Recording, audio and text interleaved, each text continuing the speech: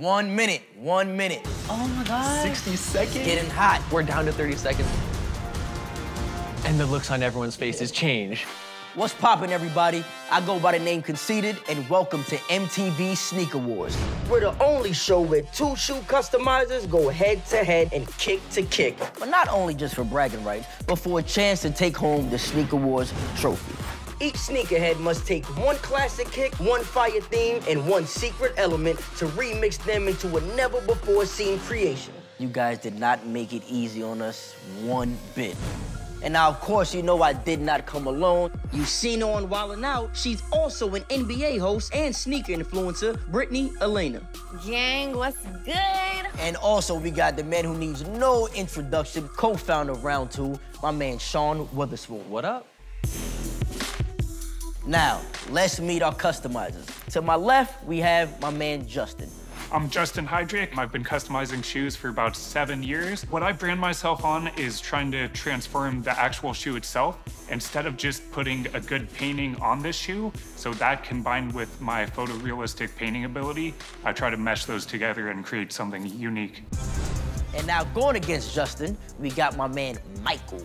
I'm ready. I'm Michael, I'm 28, and I'm from Sacramento, California. My sneaker customization journey started 5 months ago. I had some friends over to my house. I had everybody bring Yeezy 500s. We all dipped them in different colors. And that was kind of where the process grew, starting to see that you could bring more to the silhouette than you're actually seeing on the shelf. Now y'all ready to see the shoe we're gonna be customizing today? Let's bring them out. See what we got. Woo! The West Coast staple. Forever imitated, never duplicated, today's canvas is the original waffle bottom skate shoe. It's the VANS Classic Slip-On. Now, there is a theme here. Now, the theme for this is cyberpunk. A wonderful combo of high-tech mixed with broken society. So cyberpunk to me is like a dystopian future. It makes me think of RoboCop. It makes me think of Tesla Cybertruck. But there is a hidden element that you must use. You must add spare shoe parts to the final product. Zippers, Velcro, patches, anything a slip-on wouldn't have organically. This is something you don't really ever see on a van. Are y'all ready? Let's do it. All right, let's get some time up on the clock, and let's get it popping. At this point, I've done some competitions in the past, so I'm definitely comfortable with what I'm able to do.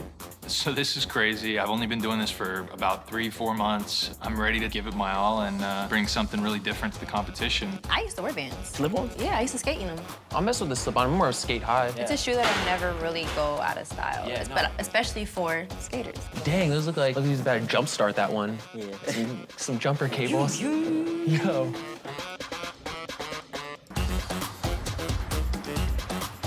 Nailing the rubber. That's real cyberpunk. Big Mike, what you got going over here? So you put tape around it. Let us know what you're gonna do with the shoe. I think I'm gonna add either some like aglets here and here to add some sort of lacing system around the sides. I could take the lace locks, using them as the braces to funnel the lacing system through, and add open circuitry, thinking back to the days of having a Game Boy Color that was translucent, something that you could see the internals of. It's a lot of big words, but I understood it. Yeah. You know, I understood it. Dang, what you got going on? I like this. Yeah, so it's pretty rough at this point, but trying to just sketch some things out. I want to start with a portrait on the front panel, since that's a smooth canvas that I can use and kind of demonstrate my painting abilities. And then I definitely want to add some details, like some hardware and some industrial aspects, and work with that.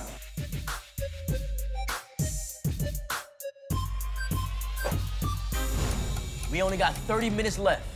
Cook it. Cook it. And the looks on everyone's faces change. I see no nervous sweat or nothing. These guys are just like... Maybe they're so nervous they can't show it. I would have dropped the shoe mad times, but mad scared. Oh, they're like... The colors on Justin's are popping crazy. Really drew a face on it. Yo, Mike's going detailed over there. I'm ready to see some real intricate line work. Time's almost up. We got 5 minutes left. 5 minutes.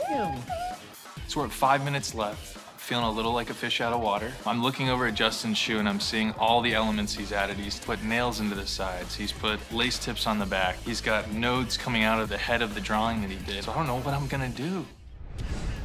While I was working, I wasn't trying to look too much at what Mike was doing. It was a short amount of time and I was trying to focus on my work. But from what I did see from his, I am a little worried that my shoe's gonna be too busy in contrast to his, and that the judges might think there's too much going on. 1 minute, getting hot. I really wonder if they actually have everything done that they had planned. We're down to 30 seconds. Yeah, These dudes they're are still trying working, to get so. in there for last minute touch. Nah, it's kind of stressful. Time. Drop the shoe.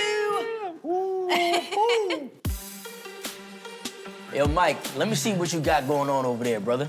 Given a white canvas, I really wanted to bring some depth to a metallic looks using the black, white, and silver metallic paint. Then I taped off a section here to show some exposed circuitry. The extra laces were the mystery element that you guys threw in. I've had a great time being here and putting this all together for you guys. Justin, why don't you show us what you made up over there? The one thing that I wanted to capitalize on was the fact that it doesn't have laces, so it gives me a clean canvas on the front. So I definitely wanted to create a portrait that kind of set the tone for the rest of the sneaker with this heavy cyberpunk aesthetic, but I'm pretty happy with how it turned out. Me too, man. You guys did an excellent job. You guys beat the clock. Present your kicks. Yeah.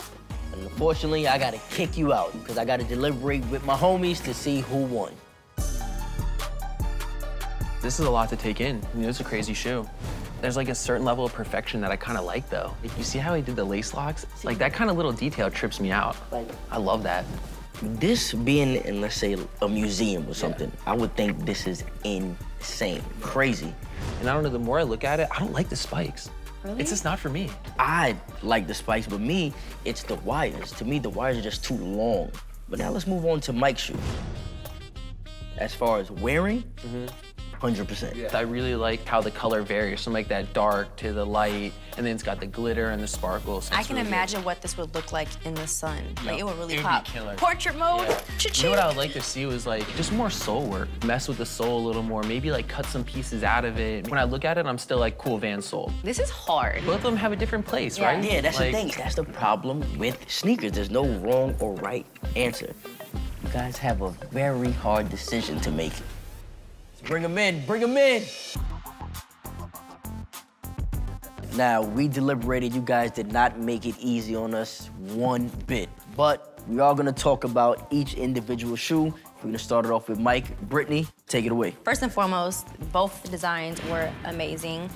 Mike, I loved your shoe because it would be more wearable. You know, with me, I like to show my sneakers off on my Instagram. I would automatic portrait mode, the metallic, I could think of the sun, everything, bam, feed, Instagram, bam.